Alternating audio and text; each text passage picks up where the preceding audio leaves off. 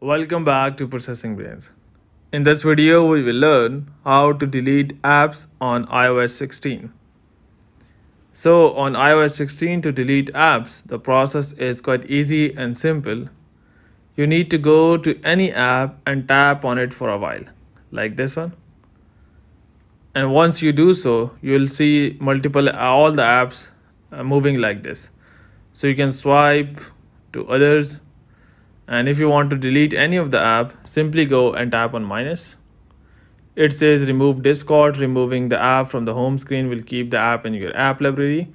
Simply go and tap on delete app. So you can see delete app, delete. Here it says delete Discord. Deleting this app will also delete its data.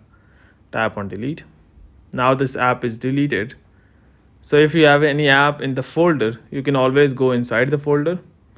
And here you can see these are all moving like this, or dancing, you can say. Just go and tap on minus. It says remove this app. Tap on delete app. Again tap on delete app. So that's how you do it. If I go and tap on done at the right top, they will stop moving.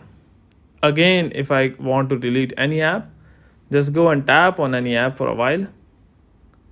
And here we are. We can delete multiple apps at once.